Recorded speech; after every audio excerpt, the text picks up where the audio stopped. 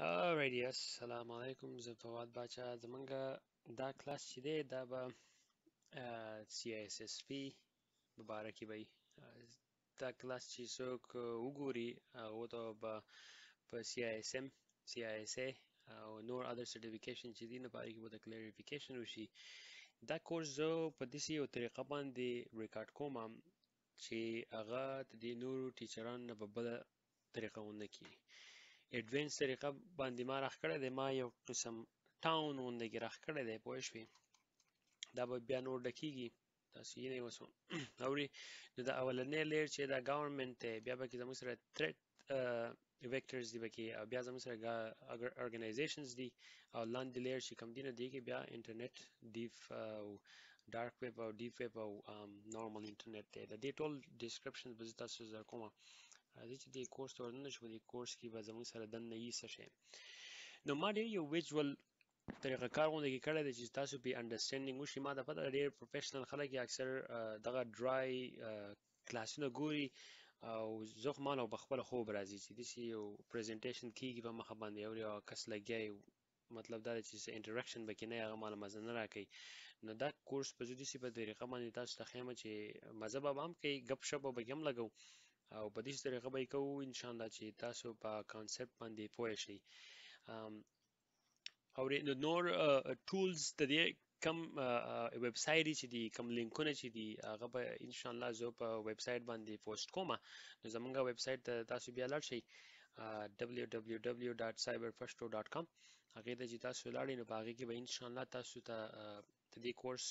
زه یو پیج بیا راښکم، او فیوچر کې خو حالا ساعت چې دی به د ویډیوز کورس نه لاندې زما خیال ویډیو کورس ویډیوز څه به وي که نه، هغې ویب سایټ ته بیا لاړ شئ، او په هغې کې ټولز چې کوم دي، PDF چې کوم اویلیبل دي، هغه به زه تاسو ته مطلب دا دی چې اپلوډ کوم او تاسو یې ډاونلوډ کولی شئ. لینکس به لینکس ته تاسو تللی شئ. نو انټراکشن به پکې هم بیا وکړو، فیوچر کې به پکې یو ګروپ هم سټارټ کړو، په هغې کې به ګپ شپ لګو، او کم یو کس چې CISSP لپاره کوشش کوي په فیوچر کې، نو په یو ځای باندې به پې مطلب دا دی چې دغه کوو، د ګروپ چیټ به پکې راښکو انشاءالله. نو موږ چې ډسکشن په یو ځای کوو نو په هغې په کانسپټ باندې به تاسو پوه شئ. یو خبره پکې بله ده چې که ما پکې ټاپک هیر کو، کامنټس لاندې دي هغې کې وایي، بیا به انشاءالله په هغې باندې تاسو ته زه هغه ټاپک چې دی د هغې ایکسپلینیشن کوم په پښتو کې. اګین زه پروفیشنل ټیچر نه یم، پوه شوې. نو زه سایبر سیکیورټي پروفیشنل یم، او زه یې دې لپاره کوم چې تاسو ټول ته پیدا وشي. او که تاسو مطلب دا دی چې زه خو په خپل کوشش دا کوم چې په داسې طریقه باندې دا کلاس تاسو ټیچ کوم چې تاسو پې پوه شئ، کامن سنس تاسو باندې پوه شئ، د دې شي مطلب څه دی، دا کورس ولې مونږ کوو. نو دا یو د بیسیک کسانو لپاره هم دی، د ټوټلی بیسیک نه، او د ایډوانس لپاره هم دی، پوه شوې. داسې کورس مې راښکلی دی چې نیوټرل دی، بوت لپاره راځي. ښه، نو په دې کورس کې راځي چې ورته وردننه شو. زمونږ دا کورس چې دی که نه، دی ما په درې قسمه باندې راښکلی دی، پوه شوې. 3 ټاپکس به وي. ګورنمنټ لاز به وي، په هغې کې به دننه زموږ سره د USA کوم لاز چې کوم دي، او د کینیډا لاز چې کوم دي، او د GDPR کوم یورپ لاز چې کوم ده. او د هغې نه بعد به زموږ سره بیا تھریټ ویکټر وي، او د زه اوس په دې پریزنټیشن کې واخلم مخې ته. او د هغې نه بعد زموږ سره بیا یي ارګنایزیشنل سیکیورټي سایبر سیکیورټي فریم ورک، پوه شوې. هغه دا 8 ډومین چې کوم دي د CISSP، دا به زه ټول تاسو ته ډسکرایب کوم په دې 3 ټاپکس کې: government laws, threat vectors, organization cyber security framework باندې. خو موستلی میجارټي فوکس چې زمونږ دی هغه په organization cyber security framework باندې. 8 ډومینز چې کوم د CISSP دي دا موږ ټول راغونډو، او په دې کې موږ دننه بیا سټپ بای سټپ مطلب دا دی چې ایکسپلینیشن کوو، او زه تاسو څخه ډېره مزه بل درکړي. نو د دې کورس آوټلاین چې کوم دی، فار ایگزامپل پارت 1 پارت 2، چې زه اوس فار ایگزامپل وایم چې TCP پارت 1 یا ډیجیټل سرټیفیکیټ پارت 1 یا بیبا لبډولا پارت 1، داسې یو لاګانې د پارت 1. نو هغه په پارت 1 پارت 2 پارت 3 باندې به زه راغوم، ډېر شی به دا پارټونه داسې ځي، پوه شوئ. دا به لکه نه چې ډومین 1 ډومین 2 دا به کنه ډایرکټ په د پارت 1 نه شروع کېږي، ډایرکټ به ځي. بیا چې کله هم اوس فار ایگزامپل یو ټاپک دی، هغه ټاپک داسې درکړم چې هغه ټول وپېژني. ورېږه ښه، خو ټاپک چې دی په پی سی آی ډي اس اس په باره کې فار ایگزامپل پیمنٹ کارت ډیسټریبیوشن کنه دا غو کم سټانډرډ چې دي نو دا غي پارت 1 په فار ایگزامپل یې نو چې پارت 1 وو نو پارت 2 به بیا بل څه ټاپک یې نو کله چې زما اپډیټس راځي په دې پی سی آی ډي اس اس په باره کې ناغه بیا یې پارت 1 A پارت 1 B پارت 1 C پارت 1 D لکه دغه شان دي برواني نو مطلب دا دی چې زه به نن تاسو یو پریزنټیشن درکوم په پی سی آی ډي اس اس باندې او کېدای شي بل سبا یا نیکسټ ویک زه د یو ویډیو وګورم چې باغې کې نور کلیریفیکیشن نشي زه بیا بل ویډیو راخم هغه بیا پارت 1A پارت 1A پارت 1B ته به سوال ولوم هغه به یو لینث چې نو دی سیټ ته برازي رائټ سیټ ته پوه شئ او لاندې چې کوم د سیزن هغه به ټول جدا جدا ټاپکونه او رائټ سایډ ته چې کوم د راځي هغه به ټول دغه ټاپک سره ریلیټډ دي که څه کلیریفیکیشن یا څه کنفیوژن یو کلیریفیکیشن په کار بیا ماته وایي ان شاء الله ها نو متیز لاړو نو موږ به فوکس کوو په د ټول نه مخکې چې کوم دی کانفیډنشیالټي د زموږ سره پوه شوې د سی آی ټرایډ چې ورته کوم وایي کنه بیا انټیګریټي ده او اوپس میسټیک مې دلته کړی وری ښه دا ویډیو به بیا نه ریسټارټ کیږي نو زه به سیټ کوم د ویډیو نه بعد دا آی چې دا انټیګریټي راځي دا ای چې دا اویلیبিলিټي راځي پوه شئ نو زموږ سره کانفیډنشیالټي دا انټیګریټي دا او بیا اویلیبিলিټي دا دا already لګوټي خراب دي او بیا صحیح کما او بیا موږ فوکس کوو په نان ریپیډیشن باندې دا ټول ورډز به تاسو پیژنئ چې دا د څه شي خو دا ډیر زیات امپورټنت trades دي words دي چې په دې باندې ټوټل سکیورټي بل دا بیا به موږ دغه درې words چې کوم دي د سی آی چې وته وي دا موږ بیا اپلای کوو فزیکل سکیورټي دا د فزیکل سکیورټي نه بیا رالو موږ اډمنستریټیو سکیورټي دا اډمنستریټیو نه بیا رالو بیا موږ ټیکنیکل سکیورټي دا او دا ټیکنیکل فزیکل اډمنستریټیو چې د په ماډل خپل لغه راخړي دي الستریشن او انیمیشنز هغه تاسو بیا ان شاء الله چې په ویجوال کې باغې باندې پوه شئ سره وس نور څه شته کنيشتي ها نو دا کورس چې وس کم دی ګوره دا زموږ سره ون ارګنایزیشن ټایپ دا یو میپ ما راخ کړی دی د لپاسه لیر چې کم دی دلته دا د گورنمنت دی نو په گورنمنت کې زموږ سره ډیر شی لاګانې دي فار ایگزامپل سپوز ته ورونه زما ډي ایم سی ای دی او د ډي ایم سی ای نه بعد زموږ سره بیا هپ ده دا ټول تشې دا به بیا ان شاء الله 1 by 1 کوم چې کله بیا زه به دې باندې پریزنټیشن راغوم زموږ سره جی ال بی ای دی ساکس ته ساري د یو اس فلیګ مو سره ورکړی تاسو پوهیږئ چې دا کوم ملک ته ریلیټډ ده جی ډي پی آر د زموږ سره سو اس سی او پی پی ای دی کوپا د ډیر شې دي چې زموږ سره نورې لاګانې دي دلته او کینیډا والے دې پکې پوه شوي دا بیا موږ په دې باندې ان شاء الله تاسو زو ډسکرپشن کوم یو ویډیو به جدا راغوم په دې باندې او تاسو په دې باندې پوه شئ بیا زموږ سره هغه نه بعد راځي PCI DSS چې دا لا نه ده دا سټانډرډز دي د دې ویزا ام ایکس او د دې ماستر کارت ول چې کوم دي دا ټول کریډټ کارت ول راغون شو دي خپل سټانډرډ راخړی دی او دا سټانډرډ ول امپورټنت دي دا ما په های لیول کې ورچولې دي پوه شوې لپاسه لیر کې دا ولې زیات امپورټنت دي د دې څه د سي دا لا څه د سي اهمیت لري چې دا ارګنایزیشن چې دي د میلیونو ډالر خرچ کوي چې دغه کوشش وکړي چې د وایلیشن ونه کړي کنه بیا په میلیون نور ورکړي بیا دا غینه بعد زموږ سره راځي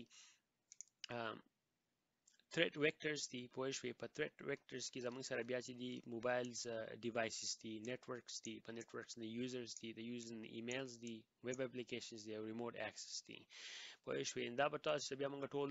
دا یې تاسو دا ټول د دې زیرو ونوځي خو دا به ان شاء الله زیرو دا کومه topic by topic پوه شوې نو تاسو به دې باندې بیا پوهیږئ چې state sponsor government sponsor چې کوم دي د terrorist هغه څوک دي د cyber terrorism چې دوی کنه cyber crime نو advance ATP وته وي advance threat persistence او دا به په دې باندې موږ ډسکشن بیا کوو ان شاء الله او دا preventions دي دا ډیر شي ان شاء الله تاسو به دې باندې بیا پوه شئ د دې نه بعد زموږ سره بیا چې کوم کلاود دي او په کلاود کې کوم قسمونه دي او بیا به ان شاء الله په فیوچر کې به تاسو بیا په ریل لایف کې ساس اس او د پاس چې کوم دي دا به بیا ان شاء الله زه به ای دبليو اس لاګین وکم هغه کې به ممبرشپ والا متاسو به زه وخم چې مطلب دا انفراستراکچر څه شي دی سرویسز software as a service شي دی او پلیټفارم as a service شي دی دا ټول به تاسو به باندې بیا پوه شئ ها سرویس لیول اګریمنت دا ټول بیا ان شاء الله میک سنس کیږي موږ چې رو دغه شان دی په دې کورس کې روان یو دا غینه بعد به زموږ سره بیا دی فیډریټډ آیډنټیټی چې کومه ده اوپن آی ډي سیمل اوپن اتورایزیشن چې کوم دی سپیمل دی آی ډي اس دی کنه آی ډي AAS ID as a service ته دا په ټول تاسو ته بیا زه په دې باندې ډسکرپشن کوم زموږ سره بیا سټینډرډز دي په سټینډرډز کې فور ایگزامپل کوم دی یاره څنګه چې شو دا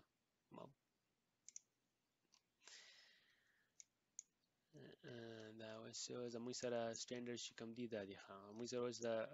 آی ټریپل ای والا چې کوم دی پوه شوې د دې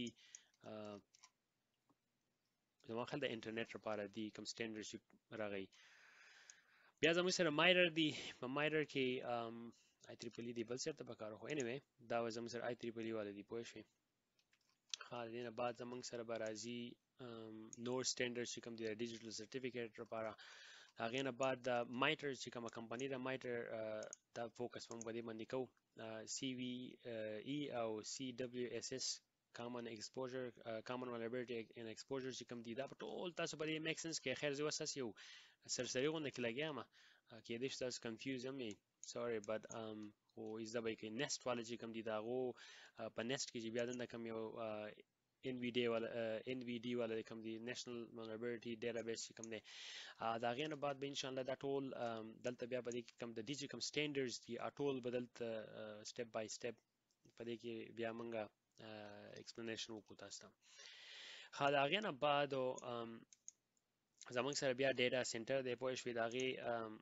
فزیکل سکیورټي چې کومه ده زموږ سره ایده پوه شوې دغه کس له څه پکار دي زموږ سره بیا فزیکل پریونشن چې کوم دي او ډیټیکشن چې کوم دي پوه شوې نو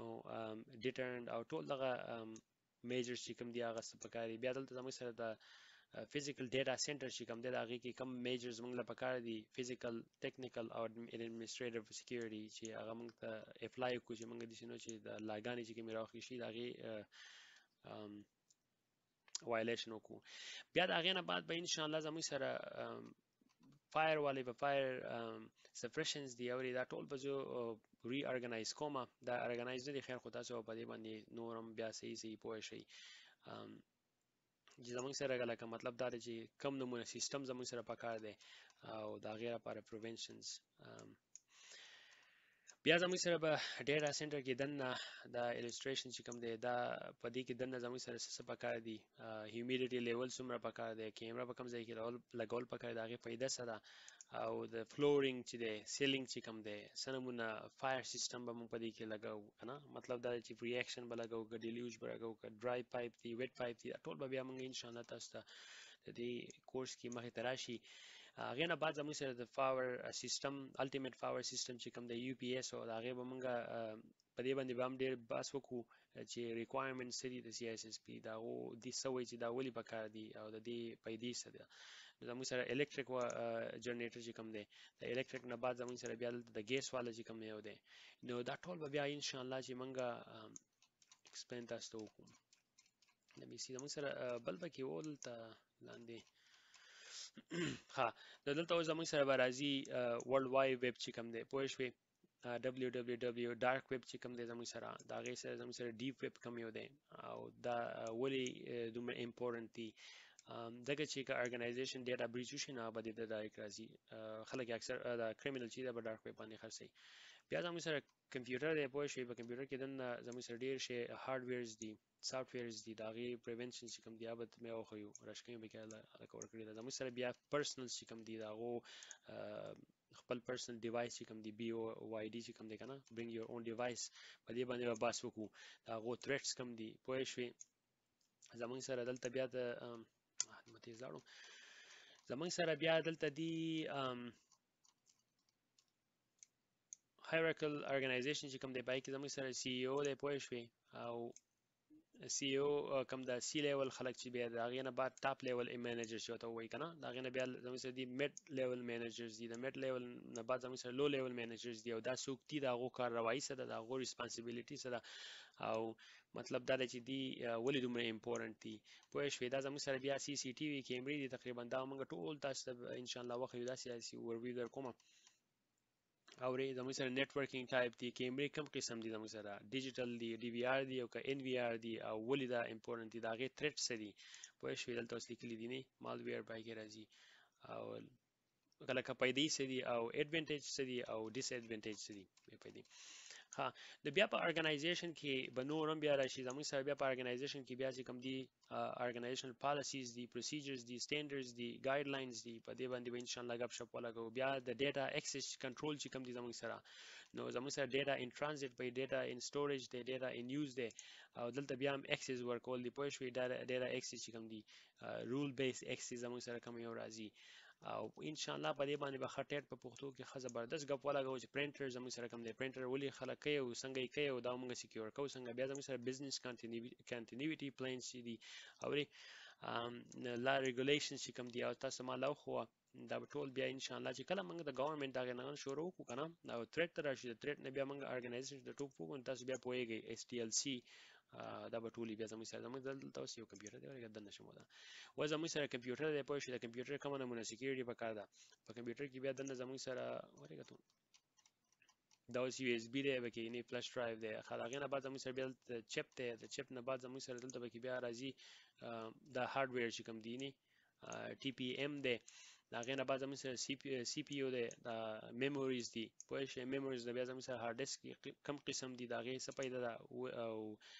دا ټول ایکسپلینیشن چې دی دا خو خیر وست تاسو ډیر تش کاری په دې ځکه او دا ټول به منګه زبر غونډو مدي یو قسم او دا تاسو بیا په ذهن کې دي یو قسم پټون د ګرخ کې ایمیج کنه تاسو په غیر ډیر زیات پوهیږئ. وس دلته زموږ سره وینډو دا وینډو کې کم بای بیت وینډو دا پوه 32 بیت 64 دا او وینډو کوم یو دا هغه مایکروسافټ ولا دا او او لغه ولا دا او اس تا میک او اس تا سکیورټي پالیسی انفورسمنټس په بیا موږ څنګه کوو پوه شئ. او فزیکل سکیورټي چې کوم اویرنس ټریننګ اویرنس چې کوم دی موري دا سټیکی نوټ ملته لګول دی دا غیره پر بیا زموږ سره مطلب دا دی چې موږ په کمپیوټر کې دا نورم سټډي کو چې ان ټي پی سرور چې دی از ولې دی دغه پیدا سره او هغه څه نقصانات کوي که زموږ سره دا سینک نه و رائټلی پوه شئ اتنټیکیشن شو او ډیر دغه دی زموږ سره بیا پی او اس سیستم دی پی سی آی ډي اس اس ول چې دی دا کمپلاینس دی ولې کیږي. بیا زموږ سره فزیکل سکیورټي د تقریبا ګوره دی خو مخې ته اوس کله ګارد دلته ناشته زموږ سره بیا په سکیورټي کې بیا زموږ سره ټرن سټایلز دی پوه شئ او په هغه کې دنه زموږ سره فرنٹ ډیسک دی دا غو چیک اپ دی سی ګوره ښه نس پر شموري دالته دنه دای کس ور کړی دی ته ته بیا ما یو ورکړم زمانو وکي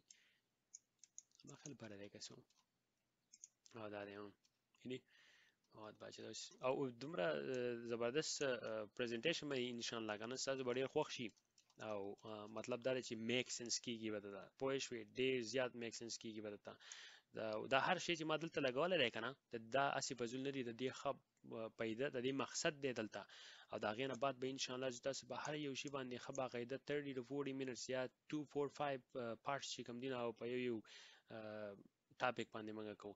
خدای غیانه بعد زموږ سره بیا به ان شاء الله موږ ډیسکشن کوو په انډستریال کنټرول سیستم باندې ځکه چې ډیر زیات امپورټنت دی او دا غیانه مالته الستریشن ته وخت کړي نو راغه سم دغه ویب سټ نه دی خدا بیا موږ ډیسکشن په باندې موږ کوو چې موږ به دا سکیرا چې کوم دا موږ څنګه سکیور کوو پوه شئ دا کس وزل د ناس دی دا ټول دلته ګوري زموږ سره په دې باندې بیا موږ ان شاء الله چې ډیپ ایکسپلینیشن او ډیپ کنورزیشن په دې باندې وکړو پریزنټیشن.